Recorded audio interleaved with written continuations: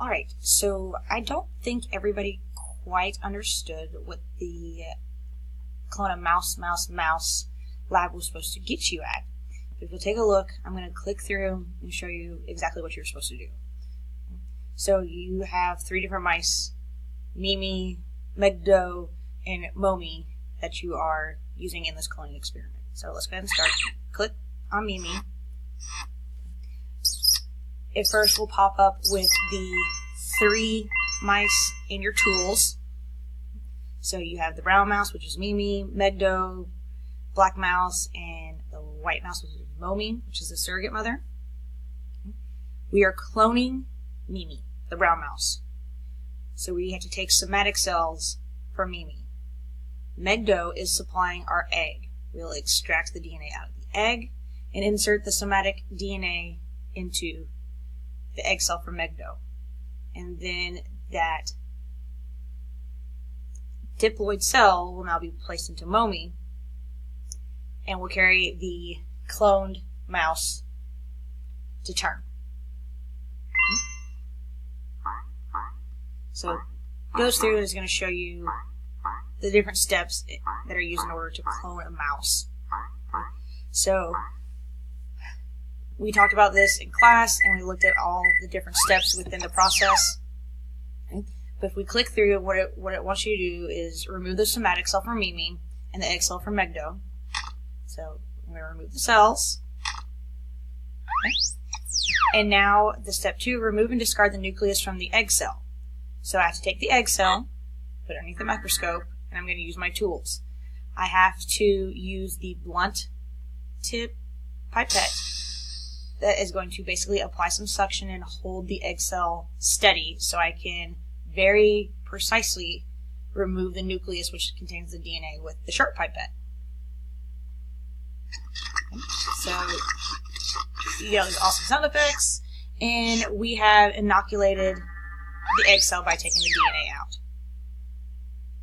So now we move the egg cell into the transfer dish, and we also put the somatic cell into the transfer dish. That goes back up underneath the microscope, and now we have to take the blunt pipette again, hold the somatic cell in place, hold it steady, use the sharp pipette to remove the nucleus. And now that I've taken the nucleus out of the somatic cell that has the DNA from the Mimi mouse that I want to clone, I'm now going to put that DNA into the empty egg that we got from Megdo. It gives you this egg timer. It's got to sit. It's got to basically incubate, get ready to be reprogrammed, reused, so that we can ultimately get our clone at the end. So we're in step 3. Transfer the somatic cell nucleus into the inoculated egg cell. Click the next step. Okay. Now we have to simulate cell division.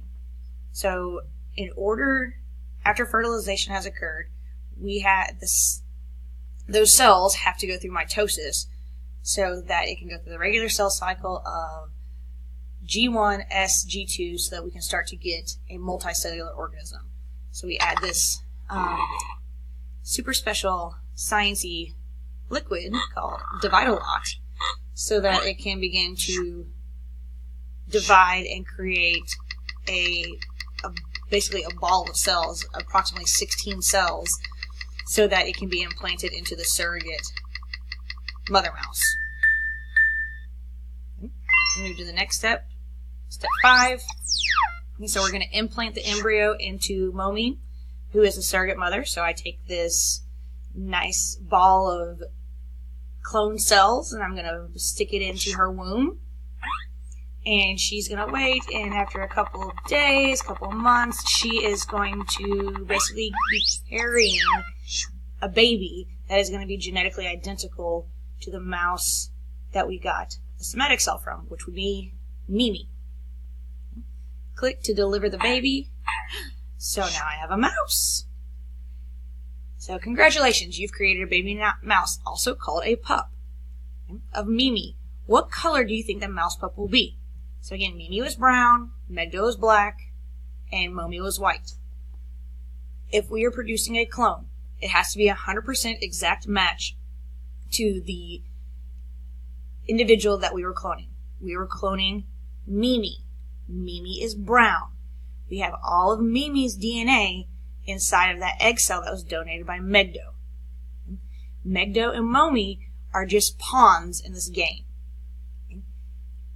The only genetic information that is used is that for Mimi.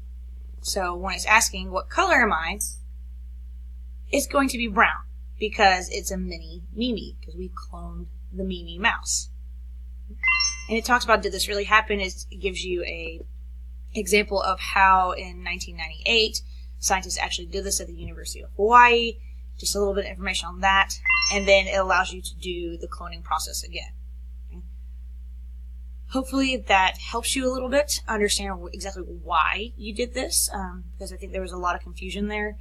If you have any other questions about the cloning process, please stop me and ask me in class so that I can clear up any misconceptions for you. Thank you.